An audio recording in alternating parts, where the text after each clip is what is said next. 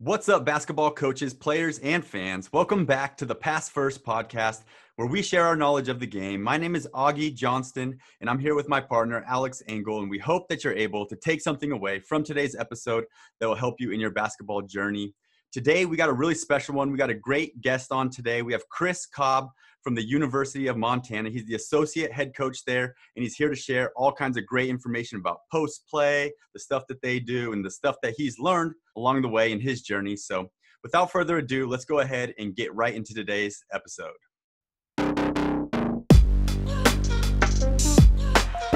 All right, welcome in, everybody. Thanks for checking out the episode today. We're going to dive right into it. We got Coach Cobb on the line from the University of Montana. He's the associate head coach there. And just to start this off, first of all, thank you. And second of all, give us a 1 to 2 minute background on yourself. Yeah, no, thanks for having me, guys. I really appreciate it. And we're all trying to always find good podcasts and ways to get better and grow as coaches. I grew up in Northern California. I grew up in the East Bay. I played at Bishop O'Dowd High School and had a great experience. I thought as a high school student, I knew I wanted to coach. I love the game so much. I played baseball and basketball. I knew I wanted to coach basketball just because I love the competitive nature of it, the team aspect of what you had with basketball. And I had such a great experience playing in high school with my coaches and the program that I played in. I knew I wanted to get into coaching. And so I went to Menlo College where Alex went and finished.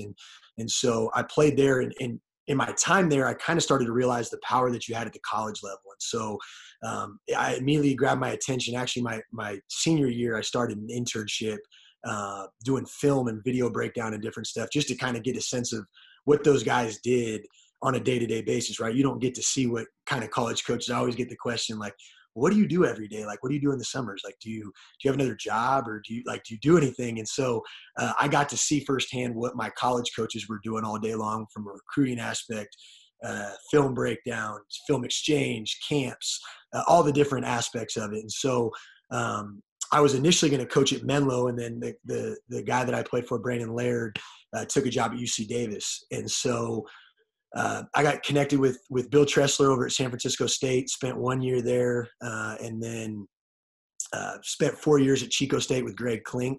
Had a great experience there in the CC2A and really kind of knew that in my time at Chico, that's what I wanted to do. I learned I wanted to be a college basketball coach and stay at that level and loved the Division II level and got lucky enough to jump on here with Travis DeCuire at Montana.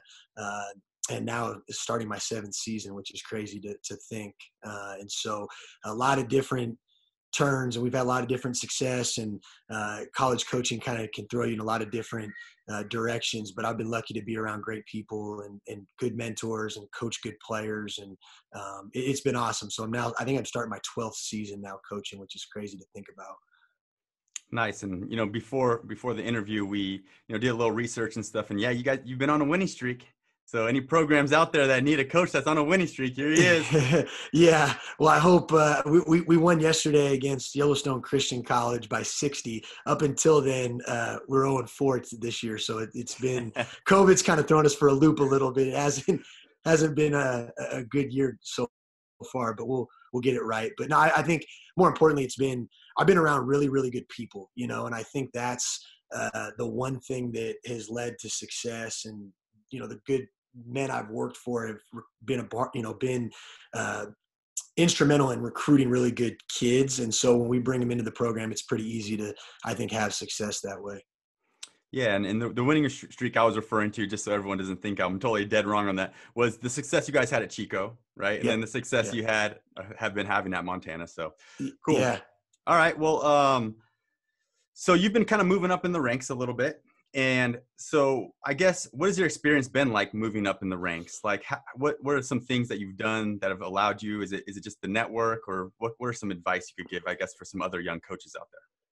Yeah, I think it's hard, right? Like coaching high school, AAU, college is a grind. And I think it's one of the professions that in some ways forces you to constantly look at your peers and think about like, what's the next thing, right? I think everybody always thinks about, well, what's the next job? And I caught myself a lot, like when I was at the Division II level, even at San Francisco State and at Chico, like I want to be a Division I assistant coach. Like that was kind of my goal. Like, okay, that's the jump I want to make. And so what's hard is I think you tend to not be in the present, right? And like I think that you start thinking, okay, well, how do I get to that? And for me, I think what's been really good is like I've been able to like really dive in and invest in the programs that I've been at.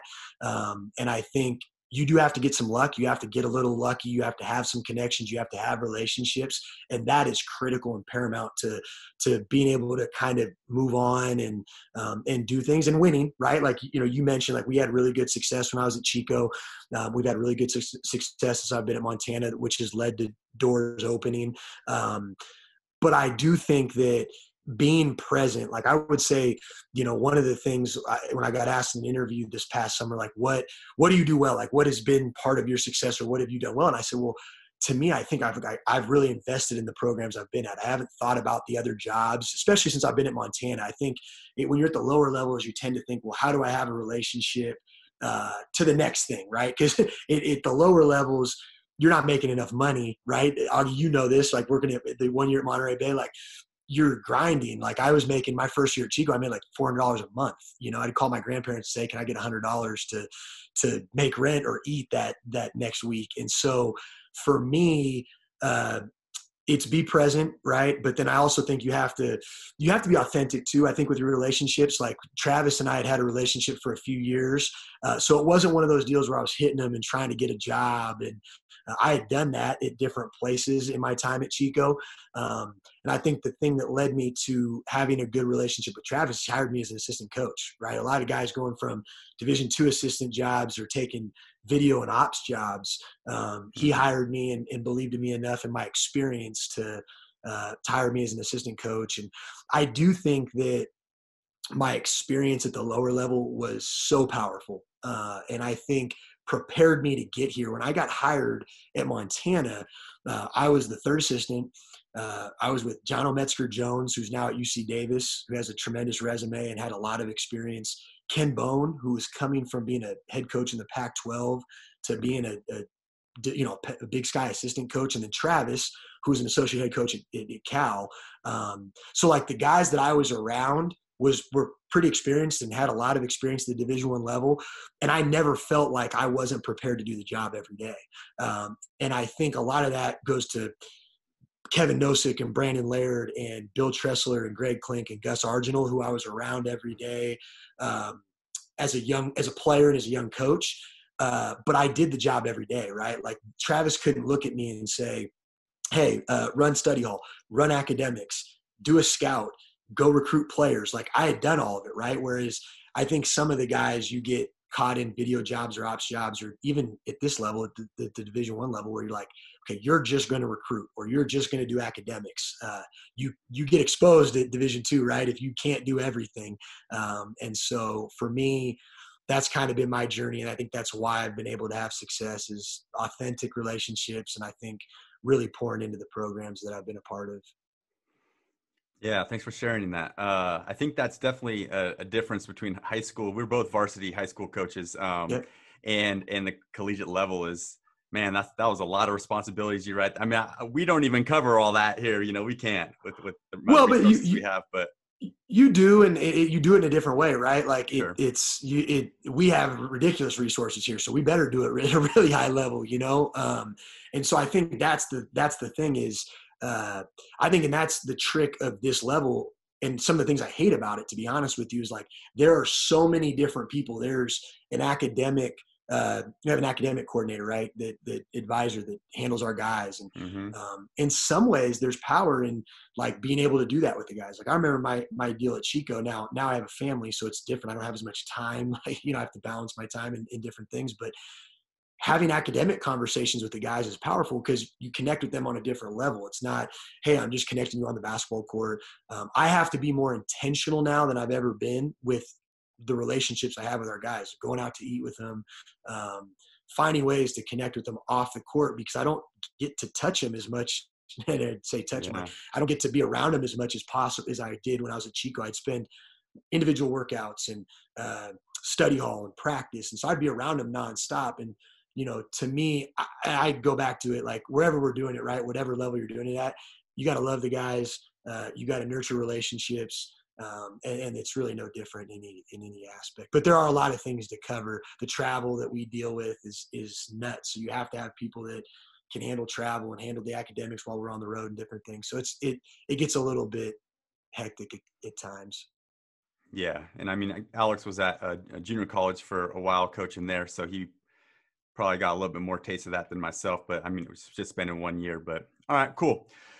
Let's go ahead and dive a little bit into the X's and O's now and the style of play and stuff like that. So let's talk a little bit about offense first, and just give us a little bit of rundown of your guys' style of play and not exactly X's and O sets or anything at this point, but just, yeah, what's your style of play offensively?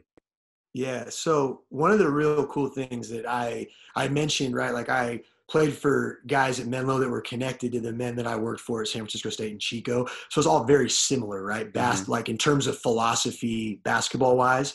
When I got here, Travis played at Montana, where Mike Montgomery started his career and that coaching tree. And so everything that we've really done here especially offensively, is based around Mike Montgomery and kind of what he did at Stanford, Cal, even with the Golden State Warriors. And so I was telling Alex, it's somewhat high-low in terms of the nuts and bolts. Some guys call it like the power package. I think we're more old school basketball, right? You start watching the European game, you watch the NBA, you watch some of the trends even in high school and college basketball.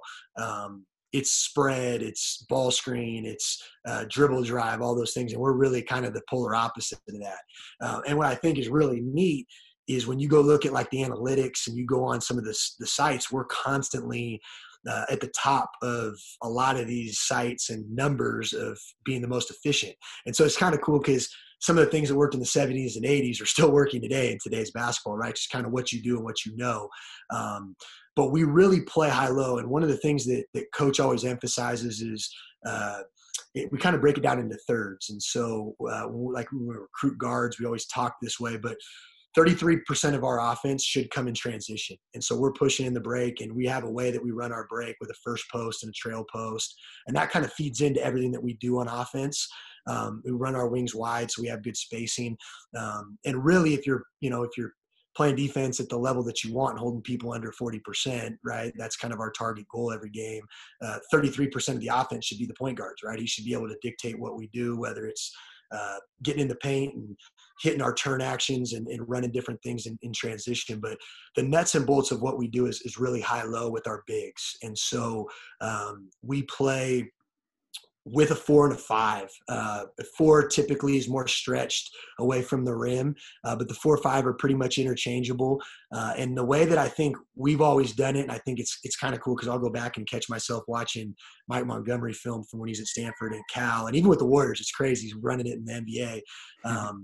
But really everything that we do is kind of a theme to have high-low with the bigs, and then everyone's an option. And so that we'll have different things that we do out of that to get different looks. And our phrase really is the defense is always wrong. And so with our high-low looks, we're looking to get 2 to 3 turns of possession, which is kind of why our possessions are a little bit longer. We start a lot of times in a traditional stack, right? Like an old school traditional stack, which is probably so mind-boggling to some people that watch basketball today, but we'll start with 2 guys on each block and pop out and run it from there. And then as we transition, that's like the middle nuts and bolts. And then the last 33%, right, is late clock. And what do we do with late clock? And so I think we've altered year to year with what we do and how we do it based off who our best players are and where we can get our highest efficiency, most efficient shots. But yeah, it's been really good for us. We've been really, really efficient. I think the one thing that I've learned within this system is it's powerful to know where you're getting your shots and who's getting your shots. I think it allows guys an individual development. Like we use Alan Crabb a lot from their time at Cal, and now he's kind of played all over the NBA. But like this system put Alan Crabb, and Travis always says this, but they played with Alan Crabb, who was first team all conference, one of the best players in the Pac-12 at Cal. Curtis Borchard, Mark Madsen, the Collins twins played with this at Stanford. They've had incredible point guards, Jerome Randall, Jorge Gutierrez at Cal. So like it's all they've had all conference players at every position doing the same thing essentially, right? And so there's a lot of different screening angles in terms of the high-low that we do. We utilize go screens and baseline screens and different things, but the main meat and potatoes is using the high-low bigs to kind of create an advantage for us in the half court. Okay, cool. Yeah, that made a lot of sense. Alex, did you have something?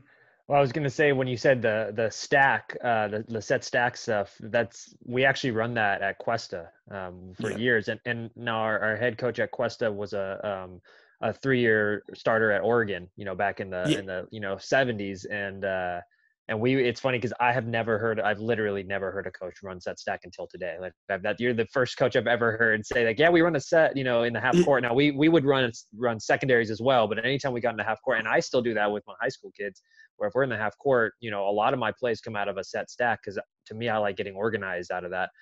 For sure. And it works really well. So I just wanted to add that in there. I don't think I've ever heard someone say that before till today. So it's funny and that's one of the things that we say, right, is if you defend and you get stops, you can push. Like it's on you guys. Now, if we get scored on, yeah, it's on it. Now that's us. Now we're dictating what we want to do. And there's power in that. Like I think we come down and we get good shots. We don't play super slow.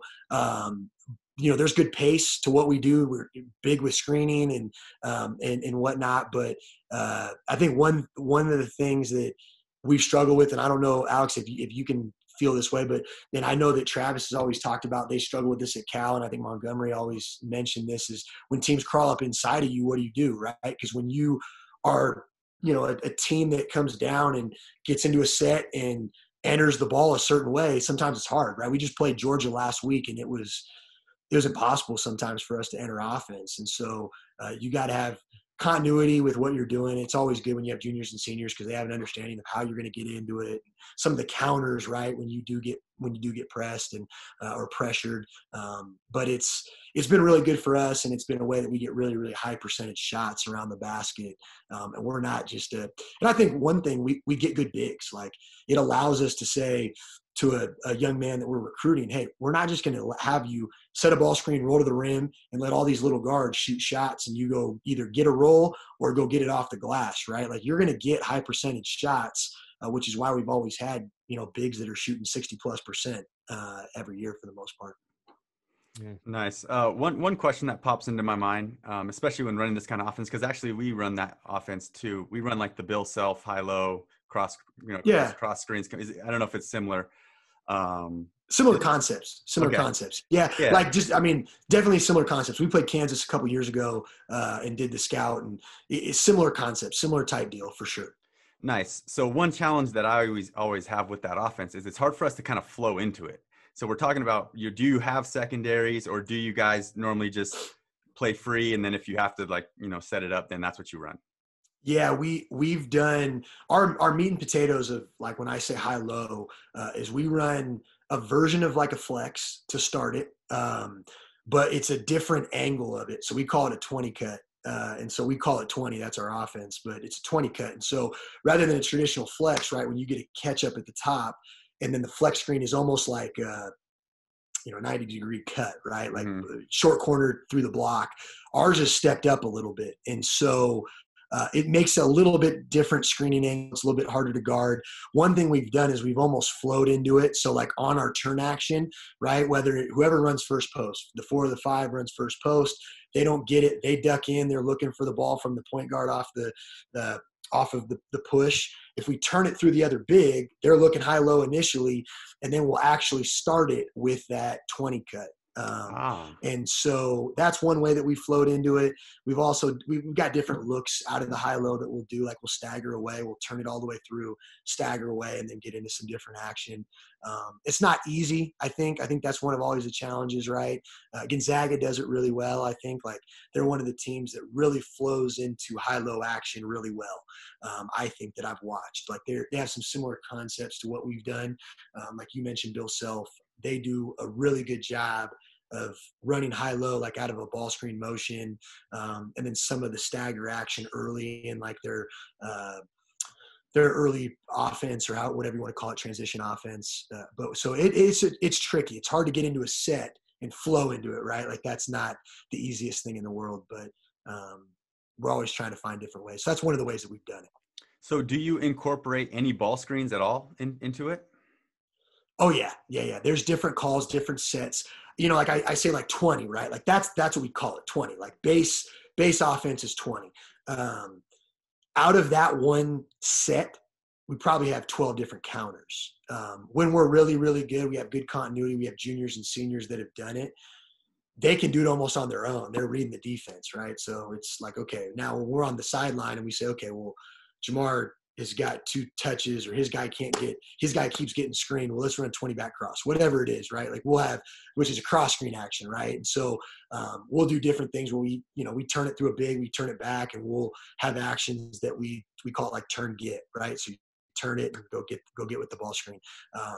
So like out of that one base offense, we probably have 12, 13 different things that we'll do that get ball screens, that get shots, right? Like I tell you, like Alan Crabb ran this offense at Cal. Well, they had bigs. They weren't really talented bigs. They were screening bigs. So they used those bigs to run the offense and then run Alan Crabb off of screens, right? They had Alan Crabb. They had I forgot now, it's Justin Cobbs, and they had Jorge Gutierrez. Well, they ran those guys off screens, and they just played within the same offense with ball screens and down screens and go screens and different things. So I think that's the beauty of it, is that we do it a lot of different ways. There's a lot of different options out of it.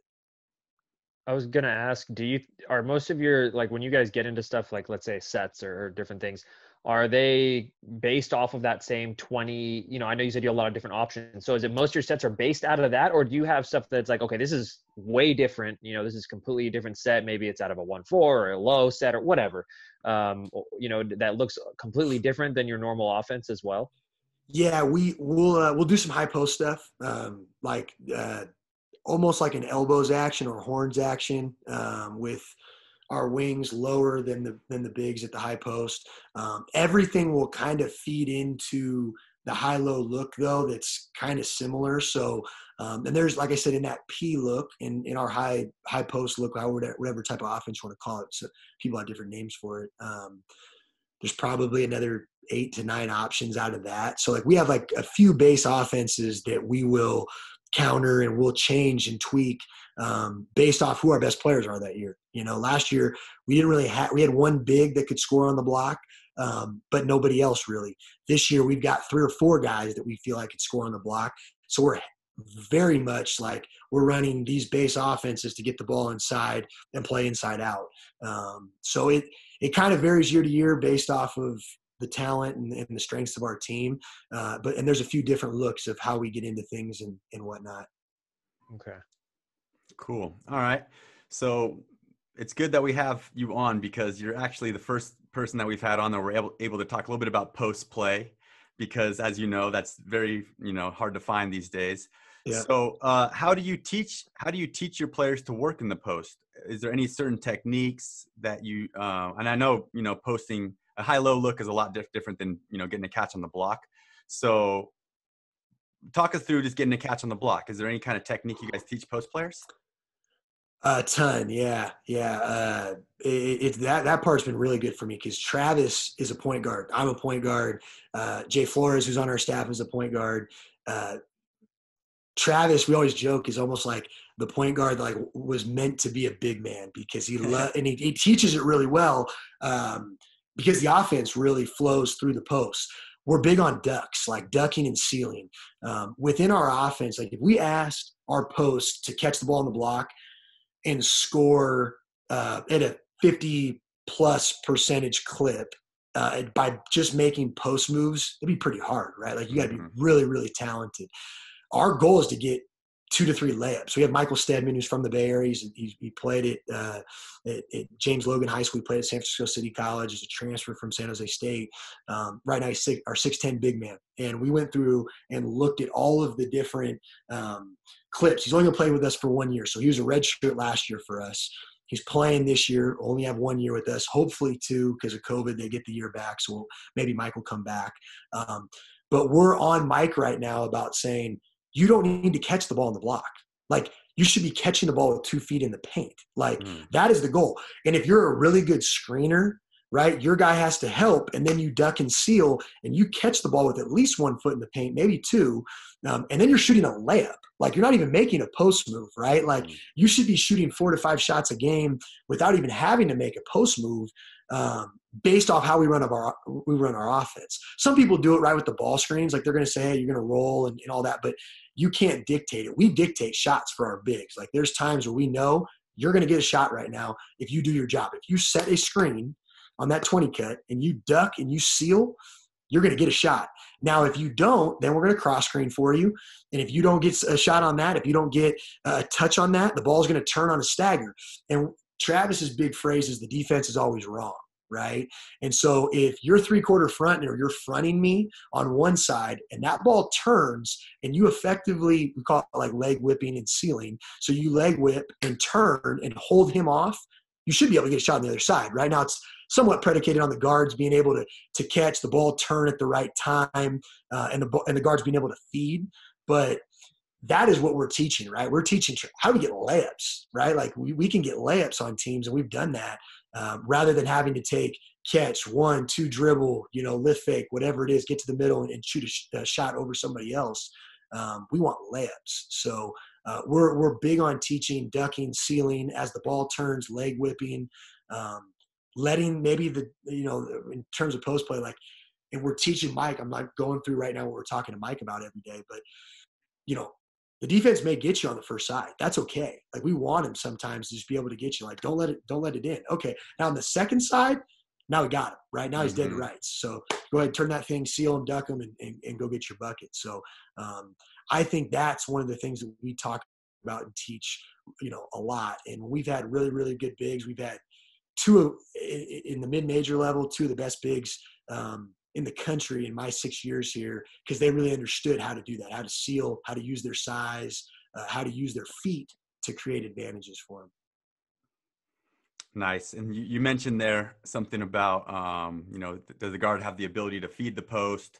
So is that something that you need to practice? Because in my opinion, the post feed is probably one of the hardest passes to make.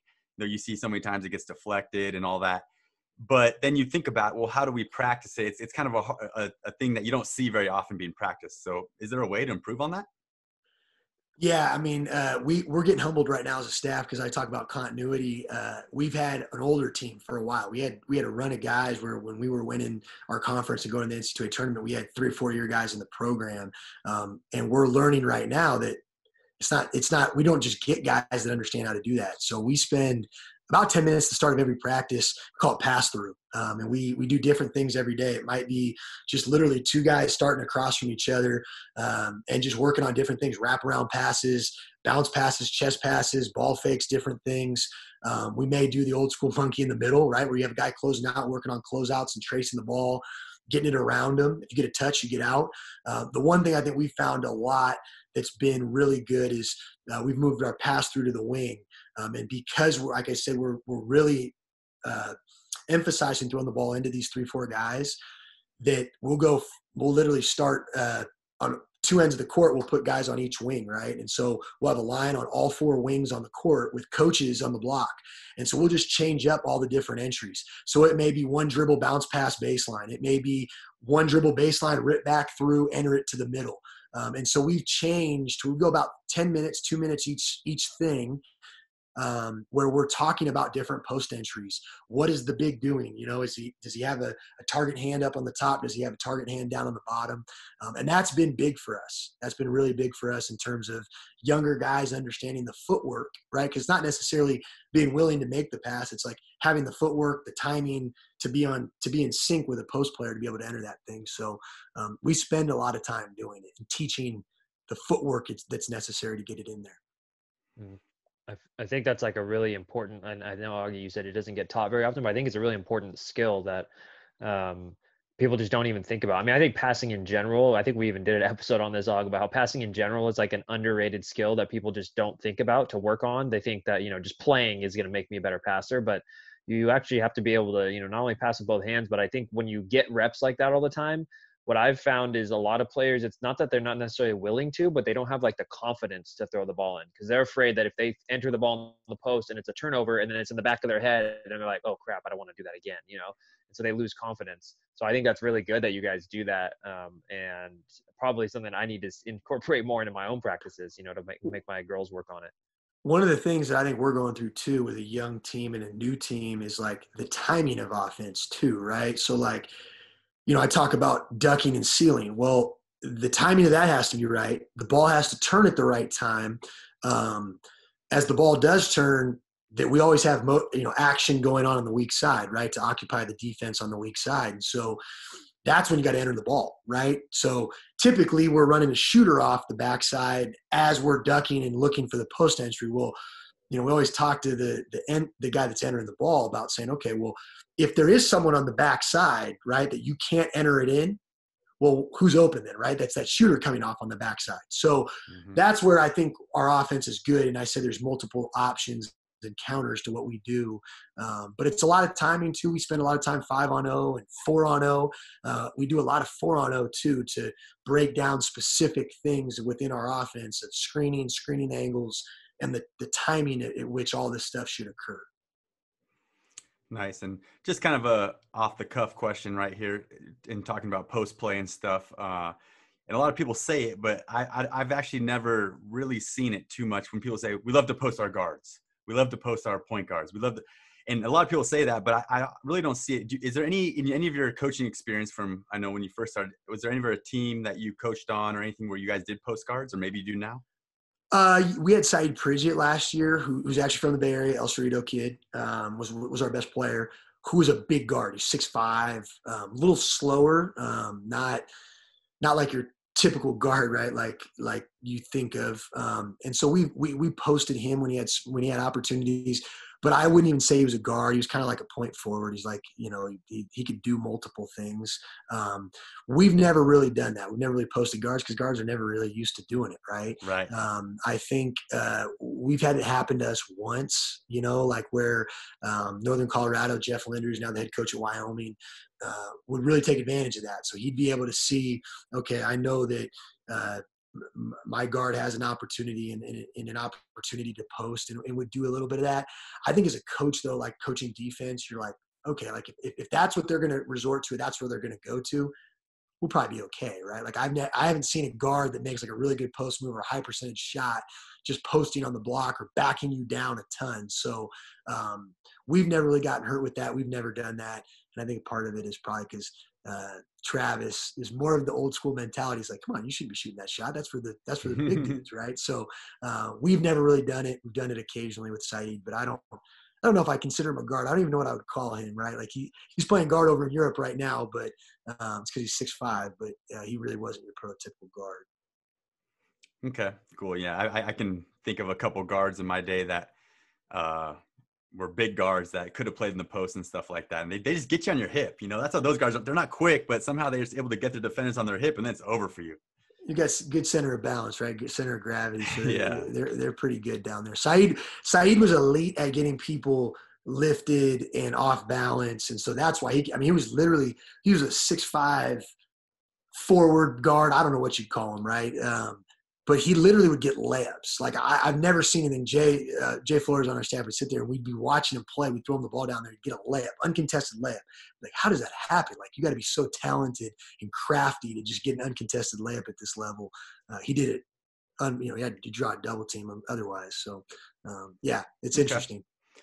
Cool. So let's keep with the theme here. Talk a little bit more about post play, but a little bit more about player development. So what are some things that you guys do? Maybe there's like some daily vitamins you give your guys or something like that. Like vitamins as in like actual, like you're saying, I've actually heard the phrase vitamins recently, like as in like things you do on the court, or actually like daily vitamins that we take? Yeah, on the court. Sorry. Okay. No, that's good stuff. I just want to make sure. There's different things. There's a post progression that we do every single day. in terms of hook shots and counters that we do, I think one of the things that we're really good with is kind of letting the guys be creative for what works for them. Like we've got a lot of different guys in a lot of different phases of their careers. Michael Stedman's pretty advanced, right? So, for him, his counters are different than our freshmen and sophomore bigs. But there's definitely a post progression that we work through every day in terms of how do we try to get a shot? What do we do to get a shot off of no dribbles? What do we do with one dribble? What do we do with two dribbles? What's our counter move every single day in the post? And also I think along with that, with our back to the basket moves is face up game, right? Like if we do get a catch off the block and you're a guy that can do that, what do we do in terms of sweep moves and playing off of one or two bounces? So there's things that we're doing every single day with our guys, like we are with guards and whatnot.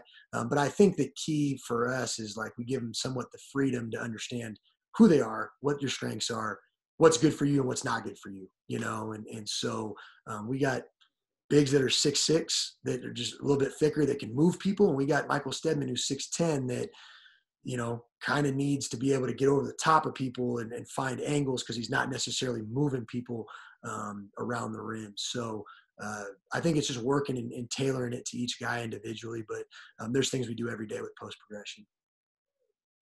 Nice. Okay. And as far as other kind of stuff you guys run, so you're running, you have your main offense, high low. Is there anything else that's totally kind of outside this realm of high low offense? Yeah, I mean, I think, in my time at Montana, we've done a lot of different things, right? Because our teams have changed. And so the unique thing was when we got here, we didn't recruit any of the players. Okay. So we had, even though the system was fairly similar, Wayne Tinkle played in the same system. But we wanted to play a little different. Right. Mm-hmm. So we had to win with, guys that weren't our guys necessarily. And I mean, they're all of our guys, but they weren't the guys that we had handpicked to fit a system. Right. And so you have to tailor it a little bit as a coach. Like I look at us defensively, when I first got here, we played the pack, right? So we were a little bit softer. We weren't as athletic. We weren't as quick. So we played the pack on defense. And then we ran a motion, which most commonly we'll see at Virginia right now. It's like the Virginia motion, where it's a flare screen, baseline screen constantly. So it's almost like mover blocker a little bit. So that was something that we flirted with, and some of the things that we have kind of in our back pocket, depending on our team and what we're trying to do with them that year. And so then we've evolved now to where we're more aggressive on the defensive end in terms of being up into people and playing line of ball is what we call it. And then I think playing a little bit more up tempo and a little bit quicker pace. So I've kind of seen it in my time here at Montana doing a lot of different things. But now that we've gotten our guys and we are able to kind of recruit what we want every year, we don't really change what we do, to be honest with you. It's pretty basic in terms of who we are and what we do every single year. Like if you watched us from 3 or 4 years ago, we're pretty much the same team on the court, X's and O's wise, because we have the luxury of being able to recruit the guys that we want, right? Where like at the high school level, you have to adjust constantly, like where you may not be able to run the same system year in and year out because you don't get to necessarily handpick the players that you get. And so for us, that's one of the blessings of being at this level is we can pick what we get and we know some of the strengths of what we're getting. So, I've seen it kind of all over the board a little bit from in the 6 years that I've been here, 7 years I've been here. Okay. And in talking about recruiting, let's talk a little bit about that. So Montana might be a challenging place to recruit to, maybe not. I don't know. Just talk about your experience in recruiting there, maybe in versus when you're at Chico, or just from what you've seen, your strategies, all that stuff. Yeah. I've always done it the same way, right? Like I've always, and I think when I talk about it, and I say like, you got to work for good people or be about, that's been the theme of like what I would say is like I've worked for high character people that I think treat people the right way and run a program the right way. So that allows me as someone that spearheads recruiting to say, like, I'm very passionate that we can deliver a really good experience to the young men that we recruit. And so I think hopefully that carries over into like the intensity, the authenticity of my voice to parents and to kids. Montana, in all honesty, is really easy to recruit to.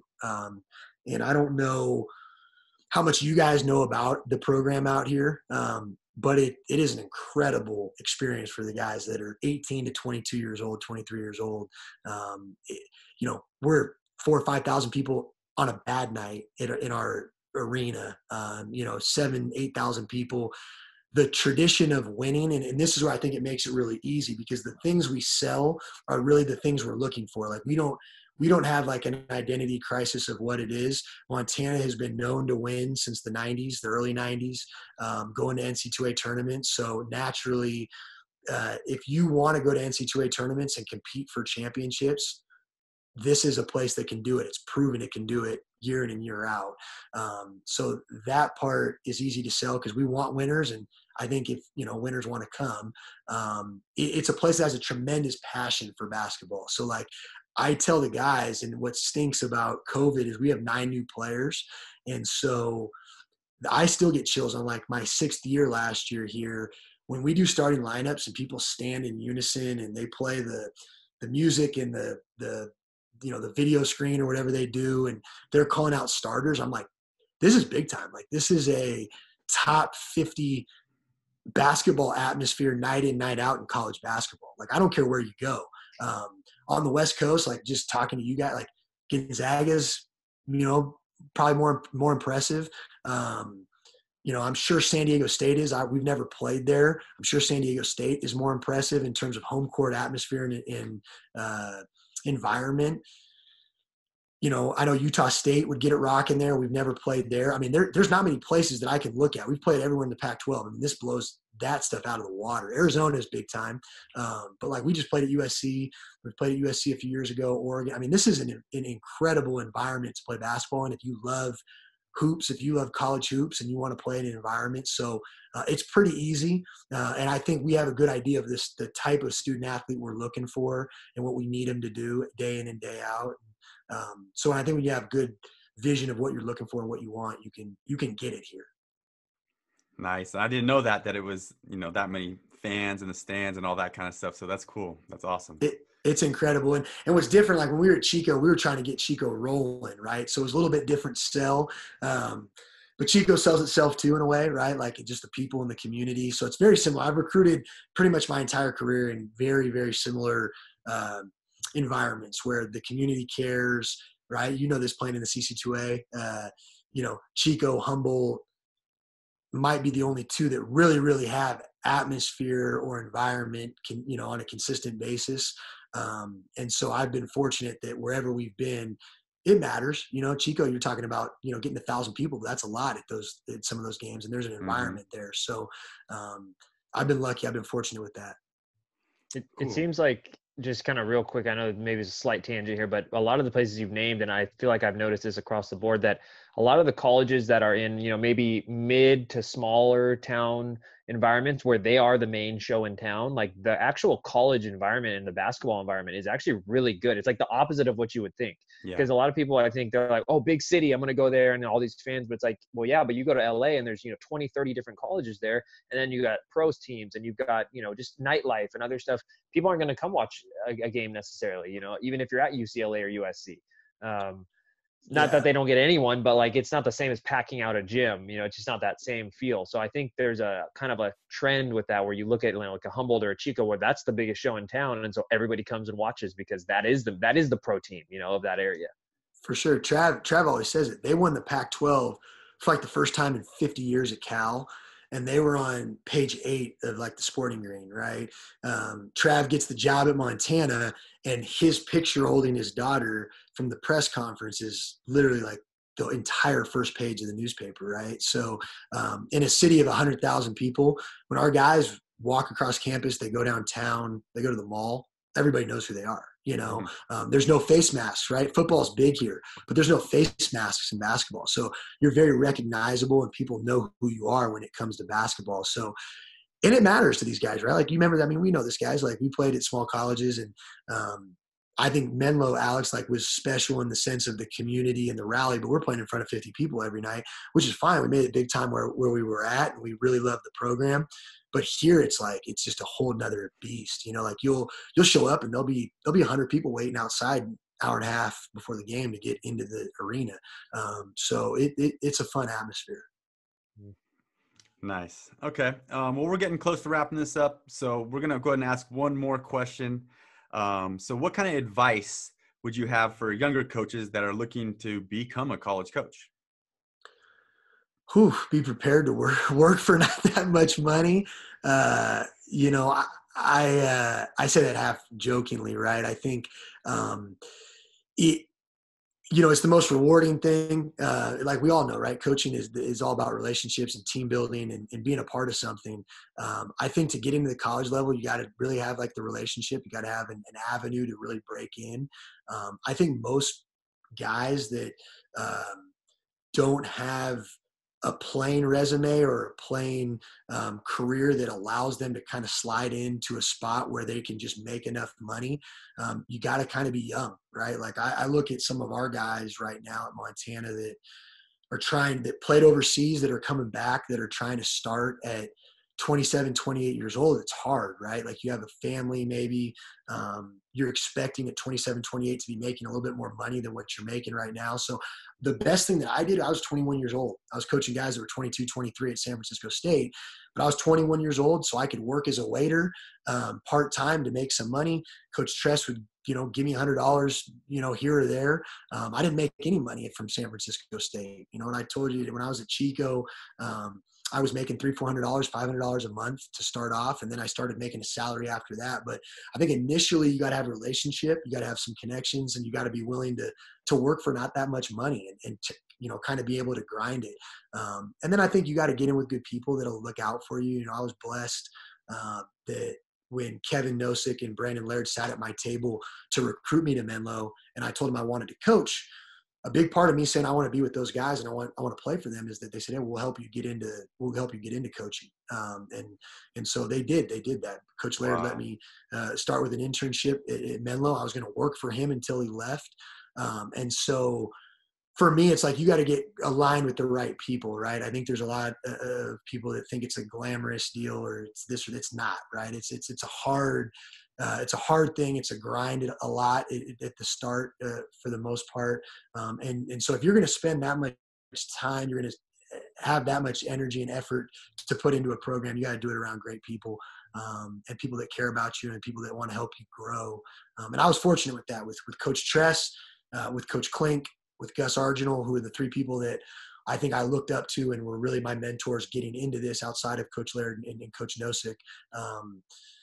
They took me under their wing. You got to have some people that show you the way. I'll never forget Coach Klink looking at me and saying, "That is not how you do that." Like, that's, I used to get, lose hair thinking about trying to get the projector set up to watch film the next morning, right? Like, the littlest things, the littlest details. But that was him making me better. He prepared me to be able to do this. So, I think it's just getting with good people, finding this situation, being good where you're at, being good where you're at. There's nothing, there's no supplement for winning. And then people, talking, about your loyalty and your commitment to a program. But I think just authentic relationships really is how I've gotten to where I've gotten and been fortunate in that regard, that way. Yeah. Okay. Well, thanks for sharing that. That was great. And a lot of those names you dropped, I recognize too. And I have a similar, I'm not going to go and tell this whole story right now, but a similar situation as a grad assistant where, we showed up to Olive Garden, the reservations weren't solidified. And, I remember him saying, "Hey, next time show up 20 minutes early, get them set up. We're walking in and walking out." And I was like, "All right, I'm new to this." There's nothing worse, right? Like, and it goes back to everything, right? Like we have guys here right now, like, and I look at the young guys that were our grad assistants and our video guy and our ops guy that work for us. It's like, it's hard. You don't know. Sorry guys, am I still on there? Yep, you're good. Sorry, you popped off. I don't know what happened. Maybe my phone rang. But yeah, it's it teaches you a lot. Like, you learn a lot about yourself. Like, and I think you learn a lot about like, how bad do you want to do this? Right. Like Right. you're working for not that much money. You're doing things that like, I remember this, and I'm not throwing him under the bus because Rex would laugh at me, but like I was an assistant coach at Chico and I was interviewing for the ops job at USF, and I met with Rex Walters, and Rex and me had a great relationship, and we had talked a lot and knew each other pretty well. And he was like, well, he was interviewing me for the ops job, and I was doing like, right, guys, like I was talking about like everything I was doing at Chico, the recruiting, academics, travel, all these things. And he looked at me, he's like, well, you got to get player meals. Like that's a big part of it. Can you do that? I'm like, yeah, I can do that. Like it's, but like that shows you how bad you want to do it. And like we have a young man that works for us right now as a grad assistant and graduate manager that nothing is ever wrong. Like no job is ever too small for him. Like if it's a meal, if it's a reservation, if it's putting film on a computer, it is done at an incredibly high level. So you know that he really, really wants to do this. And in turn, you're going to help him get a job somewhere, and then you trust him to do the jobs that you give him. So we naturally give him way more things. But those early days, like you're talking about setting up a reservation, like, I mean, I would remember I would not sleep. I'd wake up at 4:00 in the morning because we would watch film after the Friday, Saturday games in the CC2A, right? Yeah, we'd watch the game at like 8 a.m. From the night before. So we were always travel partners with Stanny. So like I'd have to get up and I would be in charge of saying, okay, when Klink walked in the office, the projector was going to be up on the wall with the game ready to go. And one time it wasn't. So I knew that from that point on, if it wasn't, I was in trouble. So, but it made me better, like you kind of learn all those things. And regardless, if I didn't get into coaching, if I didn't do it, it was going to make me better in sales or real estate or whatever I was going to go do. It's just going to carry over. Right. So, yeah.